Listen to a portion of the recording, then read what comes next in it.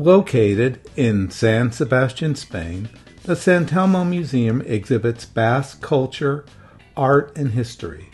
Opening in 2011, it was designed by Nieto Sobejano Arquitectos. The museum restores a former Dominican monastery and includes a narrow addition along Mount Urgull. The facade is composed of perforated aluminum panels mimicking the holes in the adjacent rock.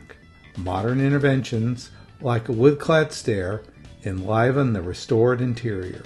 A restaurant is located on the ground floor, or try the restaurant Gure nearby for a Basque meal.